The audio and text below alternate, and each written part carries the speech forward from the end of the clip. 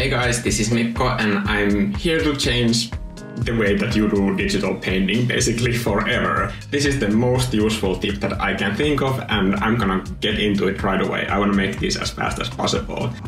So here we have a painting. I'm sure you have seen many tutorials on how you can check your values using Procreate, but this tip applies to all painting apps that you are using on iPad. It doesn't matter if you're not using Procreate, this will still be useful. So I want to see what this painting looks like in black and white. So I'm gonna go here, 1, 2, 3, black and white, done. And how you can do this, let's go back into color.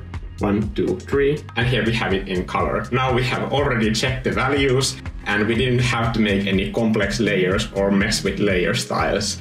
It has all happened within seconds. So how you can do this is you go into settings. From settings, we go into accessibility. It's here. And then look for display and text size. We're gonna click this. And then down here, we'll see color filters. Open that and then just switch it on. And from these options, set the color filter to be grayscale. And now we're gonna go back to accessibility and then go back into accessibility shortcut. And here you can set that to be the color filters option. And that is the triple tap of the power button. And it is this, 1, 2, 3. Now we have the colors back on. So what I personally like to do, because I found this pretty hard muscle reflex to learn, I went into the top button and here you can adjust the speed, how quickly you need to press that button to take advantage of this shortcut.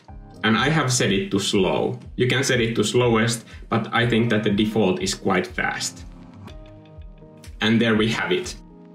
Instant black and white colors without doing any editing or adding any layers to your painting. And remember, this will increase the resolutions that you can use because you don't need an extra layer to check your values. Now, the reason why you don't see me using this in my videos, I have written that reason in the description box below because I want to keep this video as short as possible.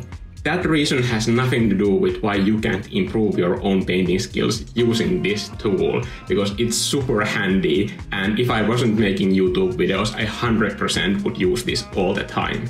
But I do use this feature a lot, but I just use it on my phone, and that is for another reason. I use it on my phone to make my phone less addictive at times when I don't need to use it or I don't want to be distracted by my phone. For example, when I'm going to sleep, I turn my colors off from my phone with the power button really quickly, and that makes the whole phone screen and all the applications much less addictive for my brain. And this also works when I, for example, have a working session and I don't want to be distracted by my phone, so I turn off the colors, and that makes my whole phone much less appealing to pick up and check, because somehow the colors make it a much more appealing option. So that is also one application you can use this information, and I hope that you have learned something here, and I honestly recommend using this instead of layers because it's just quicker, and I hope that this makes you check your values more often.